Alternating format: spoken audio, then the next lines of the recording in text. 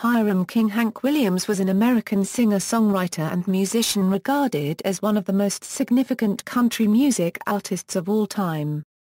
Williams was born with a mild undiagnosed case of spina bifida occulta, a disorder of the spinal column, which gave him lifelong pain, a factor in his later abuse of alcohol and drugs. In 1951, Williams fell during a hunting trip in Tennessee, reactivating his old back pains. These back pains would later contribute to his dependency on prescription drugs and alcohol to ease the pain. Williams was scheduled to perform at the Municipal Auditorium in Charleston, West Virginia. Williams had to cancel the concert due to an ice storm.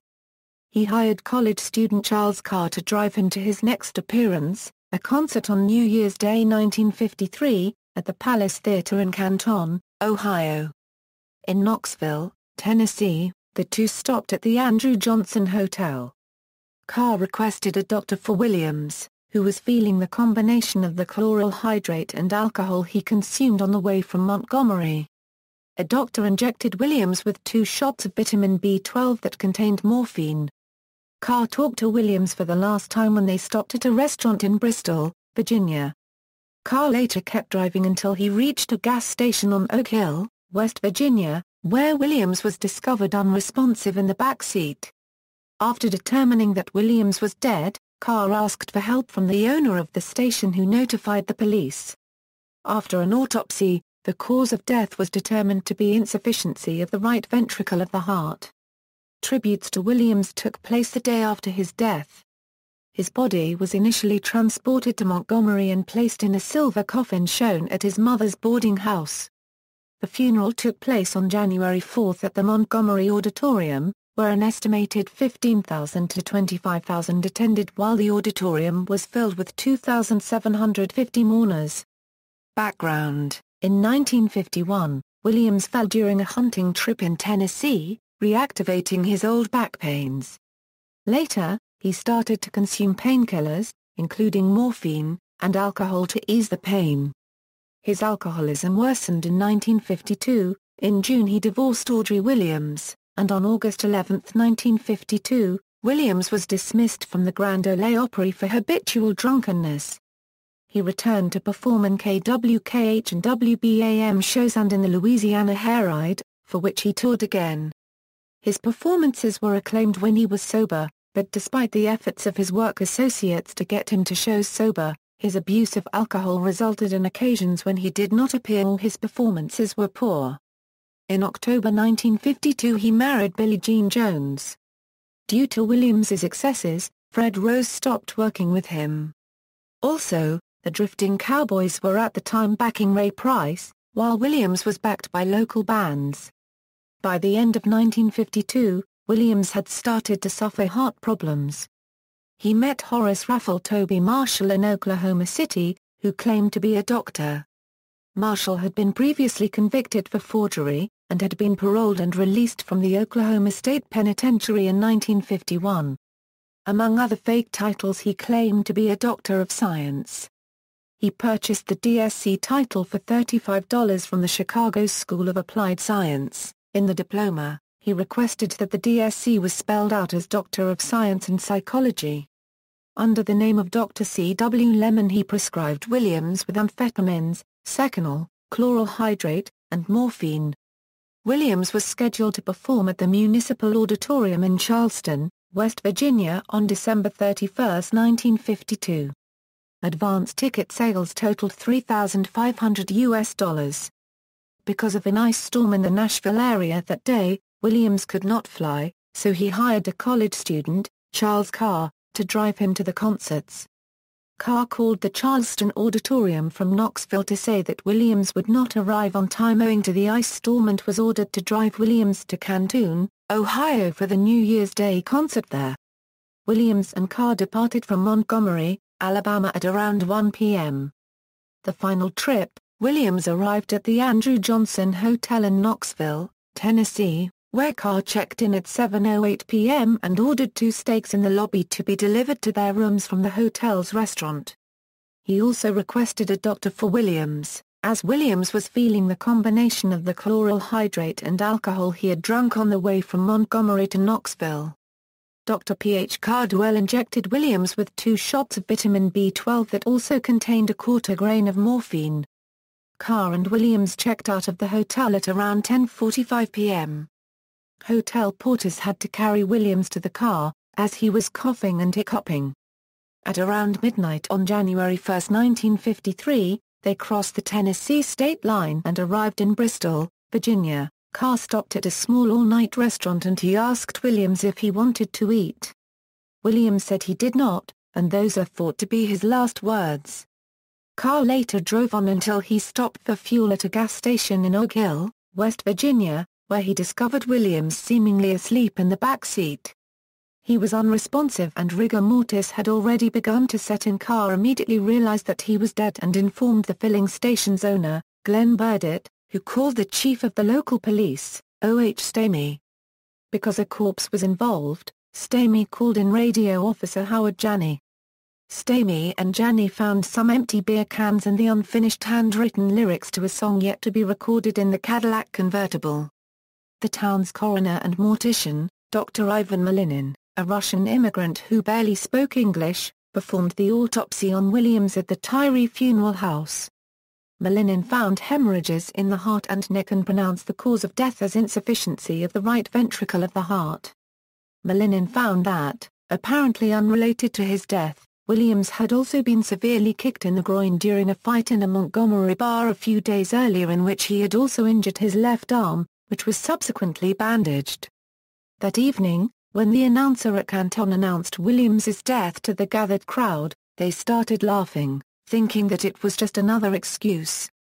After Hawkshaw Hawkins and other performers started singing "I Saw the Light" as a tribute to Williams, the crowd, now realizing that he was indeed dead, followed them. Controversy the circumstances of Williams's death are still controversial. The result of the original autopsy indicated that Williams died of a heart attack. Author Colin Escott concluded in his book Hank Williams, the biography, that the cause of death was heart failure caused by the combination of alcohol, morphine and chloral hydrate. The investigating officer in Oak Hill declared later that Carr told him that he had pulled over at the Skyline Drive-In restaurant outside Oak Hill, and found Williams dead. Having interviewed Carr, the best that Peter Cooper of the Tennessean could offer was that somewhere between Mount Hope and Oak Hill, Carr noticed Williams' blanket had fallen off. "I saw that the overcoat and blanket that had been covering Hank had slipped off," Carr told yet another reporter. "When I pulled it back up, I noticed that his hand was stiff and cold. When he tried to move his hands, they snapped back to the same position the hotel porters had arranged him in." Carr told Cooper this happened at the side of the road 6 miles from Oak Hill, but investigating officer Howard Janney placed it in the Skyline Drive-In restaurant's parking lot, noting that Carr sought help from a Skyline employee. Another researcher decided it could have happened at any of the gas stations near Mount Hope. There is an old gas station still there today in Mount Hope that Hank's final journey tour bus had stopped at. Regardless, Carr said he next drove to a cut-rate gas station. "I went inside and an older guy, around 50, came back out with me, looked in the back seat, and said, 'I think you've got a problem.' He was very kind, and said Oak Hill General Hospital was 6 miles on my left. And that would place him in Mount Hope WV. They later drove to Oak Hill in search of a hospital, stopping at a Pure Oil station on the edge of town." Carr's account of how he discovered that Williams was dead outside Oak Hill is challenged by Dr. Leo Killorn, a Canadian intern at Beckley Hospital, West Virginia, 15 miles from Oak Hill, who claims that Carr drove up to the hospital and asked him to see Williams. Killorn stated that the fact that Carr told him it was Hank Williams caused him to remember the incident. Carr was exhausted and, according to the police reports, nervous enough to invite suspicion that foul play had been involved in Williams' death. Funeral: the body was transported to Montgomery on January 2. It was placed in a silver coffin that was first shown at his mother's boarding house at 318 McDonough Street for 2 days. His funeral took place on January 4 at the Montgomery Auditorium, with his coffin placed on the flower-covered stage. During the ceremony, Ernest Tubb sang Beyond the Sunset, followed by Roy Acuff with I Saw the Light, and Red Foley with Peace in the Valley. An estimated 15,000 to 25,000 people passed by the silver coffin, and the auditorium was filled with 2,750 mourners. During the funeral, 4 women fainted and a fifth was carried out of the auditorium in hysterics after falling at the foot of the casket.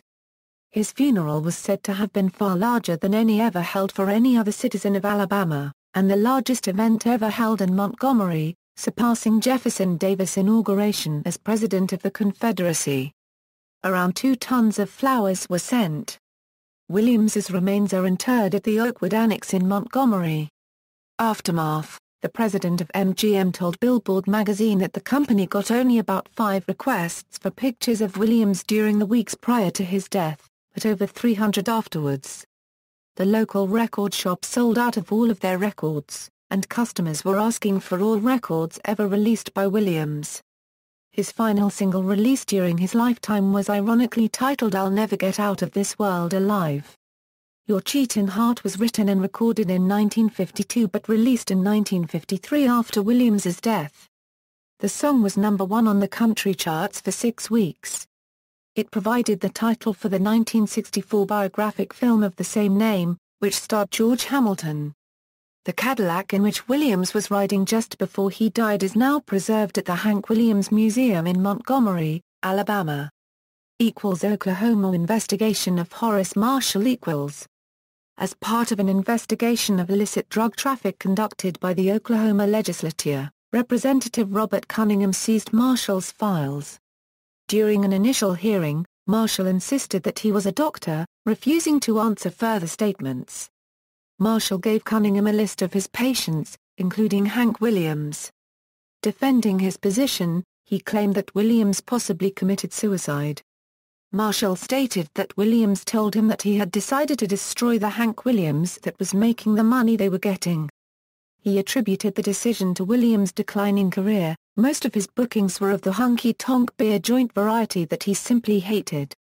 If he came to this conclusion, he still had enough prestige left as a star to make a first-class production of it.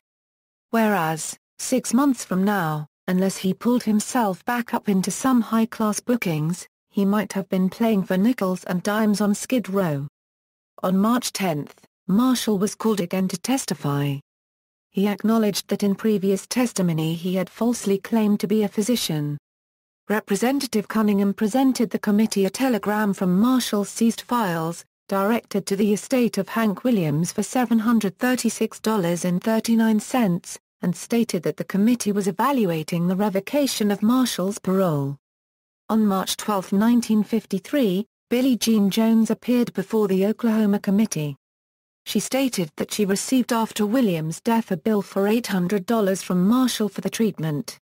Jones refused to pay, and further stated that Marshall later intended to convince her to pay him by assuring that he would pay for the way to collect her husband's estate. Jones declared, "I have never accepted the report that my husband died of a heart attack." On March 19, Marshall declared that he felt Williams was depressed and committed suicide by taking a higher dose of the drugs he had prescribed. Marshall admitted that he had also prescribed chloral hydrate to his recently deceased wife, Faye, as a headache medicine. He denied any responsibility in both deaths. On March 21, Robert Travis of the State Crime Bureau determined that Marshall's handwriting corresponded to that of Dr. Cecil W. Lemon on 6 prescriptions written for Williams. The same day, the district attorney's office declared that after a new review of the autopsy report of Faye Marshall, toxicological and microscopic tests confirmed that her death on March 3 was not related to the medication prescribed by her husband. Oklahoma Governor Johnston Murray revoked the parole of Horace Raffle Toby Marshall, who returned to prison to complete his forgery sentence. References. Cited texts